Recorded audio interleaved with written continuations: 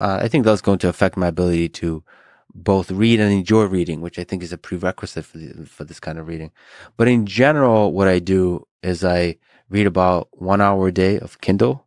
So on the sort of in my eyes physical device. And depending on the workout I do and the chores I have, it's going to be about 2 hours of audiobooks. So most of the things I do during chores is audiobooks. And when I run, and I usually run about 10 to 15 miles. So you're talking about, like, I often run over 2 hours. It's like a slow pace.